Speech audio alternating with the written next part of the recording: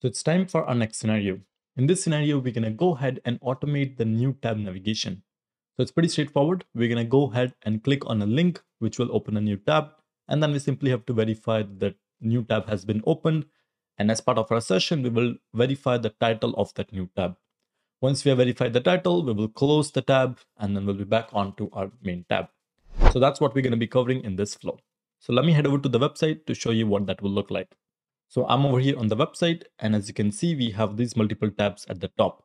So if I click on this World Test Championship, it's going to go ahead and open up this new tab, as you can see right here.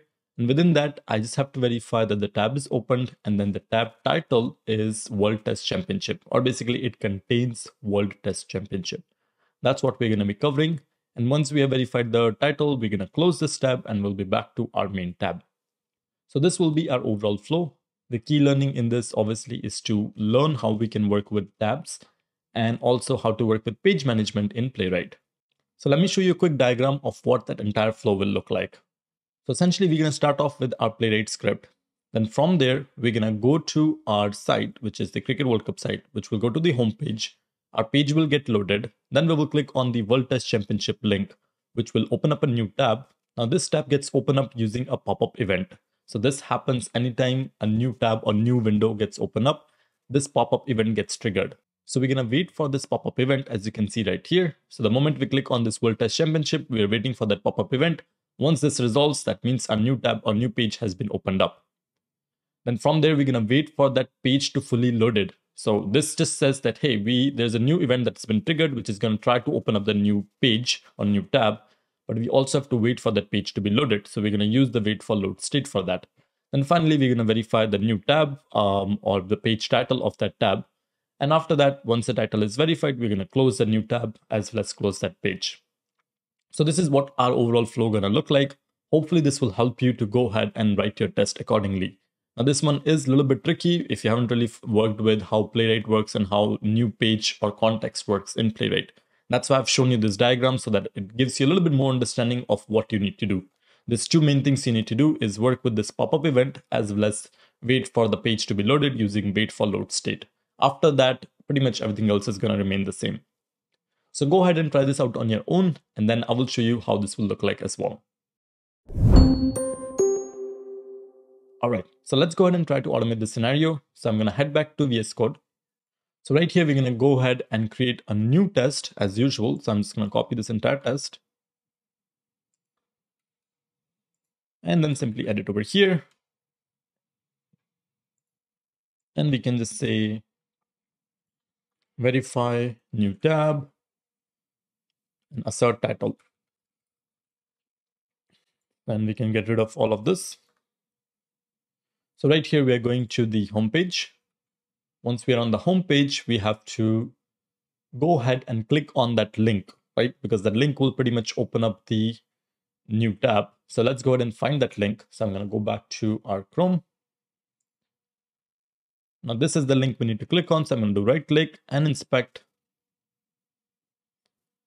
So you can see right here, it has an href and this is the World Test Championship and it has this text. So what I can do is I can use again page by role and the role will be anchor tag. And within that, the text would be World Test Championship.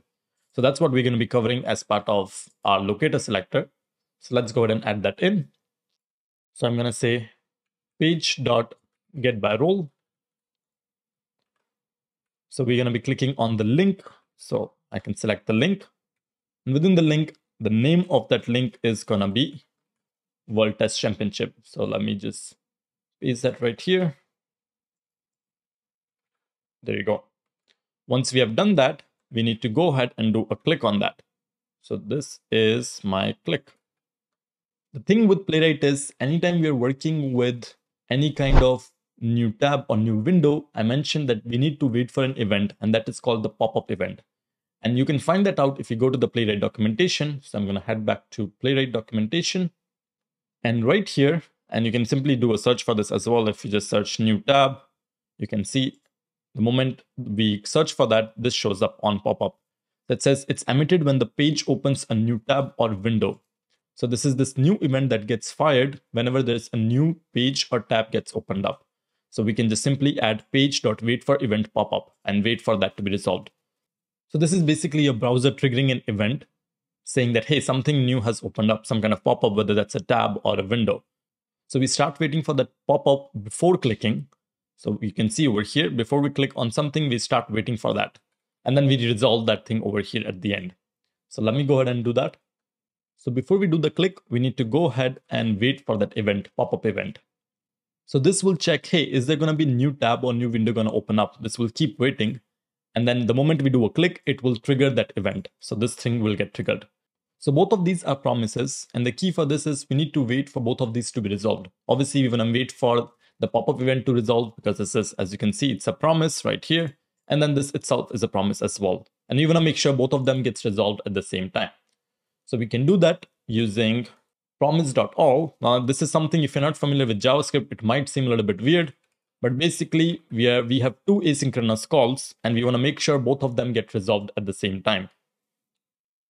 So here, I can simply put both of these in together. I'm going to cut that and add this thing right here. And this will be a comma. And this won't be anything. That's it.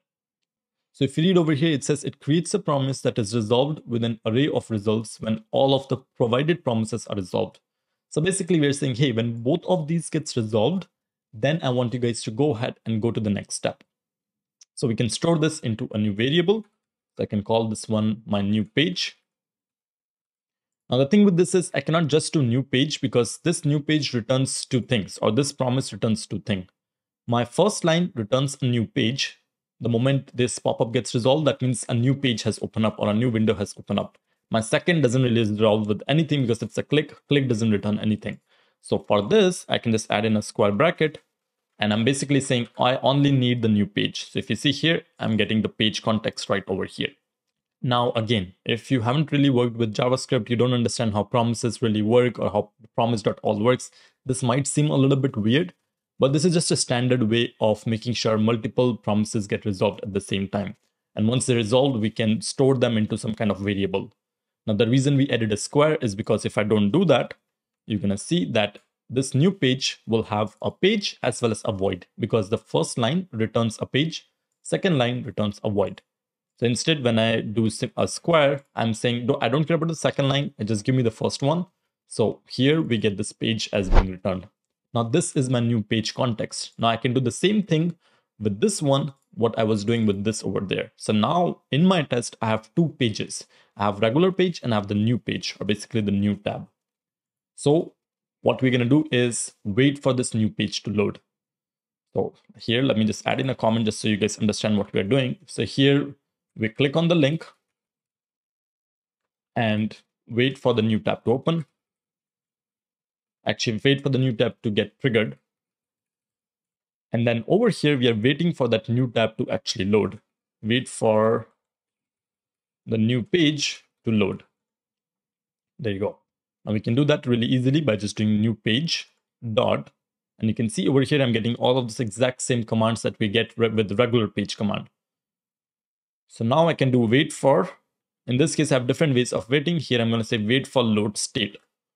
So the wait for load state is essentially trying to wait for the page to be fully loaded. As you can see, it loads the current document. So once this is fully loaded, the DOM content gets loaded. That's when this gets resolved. So it's basically a way of saying that, hey, once all of the content gets loaded on that page, then go to the next step. The next step is pretty straightforward. We have to verify the title of the new page. So this would be my assertion. So I can just do await, expect, and then I will say new page. And then here I can do to have title. And the title of that is going to be World Test Championship. So I can simply just copy that and put it over there. There you go. And then after this, I want to go ahead and close my new page. So this is my assertion. And then I want to close the new page or close the new tab, right? So the reason being is we've just opened a new tab. If I want to come back and work with my regular page, I have to simply close this and do whatever I need to do after this. So I can just do this, await new page dot close. There you go. So this will go ahead and close any new page or new tab or new window that's been opened up. Perfect. So that's pretty much it for our test. Let's try to run this to make sure this works. So we're clicking on the new tab. As you can see, new tab has opened up. We are trying to verify the title. Now this might fail because I was trying to do, actually this did fail, and let me bring it up over here. Yeah, so I'm saying, hey, just verify World Test Championship right here. But instead, I have to add all of this whole thing. So here, once again, I can use regex to simply say already only give me this particular part. So let's go ahead and make that change. But at least good part is we are able to get this World Test Championship text being returned. That means it's picking up the title from the new tab. So that's a progress. So let's go back. And then here I can change this to regex. Now this will simply just verify this text is inside that title. So let's run this.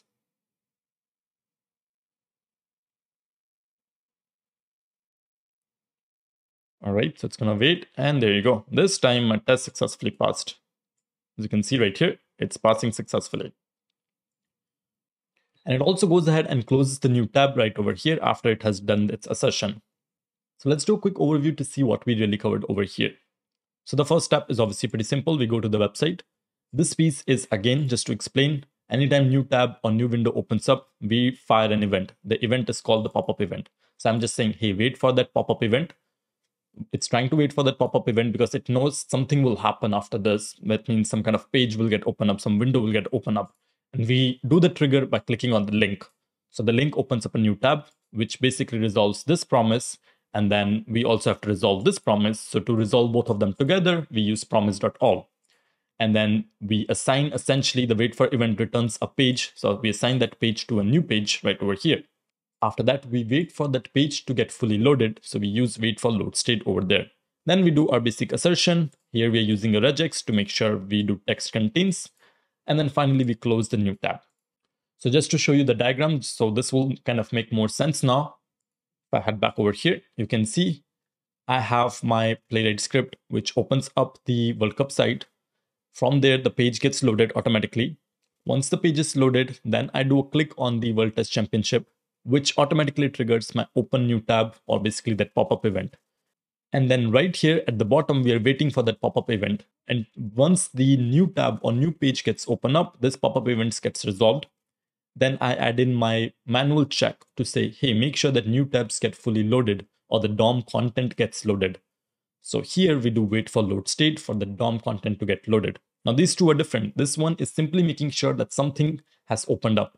It doesn't really mean that it has actually fully loaded. This one is making sure the page has fully loaded. Then we verify our new tab or new page title, which is my assertion right here. Once the assertion gets verified, then we simply go ahead and close that new tab or new page.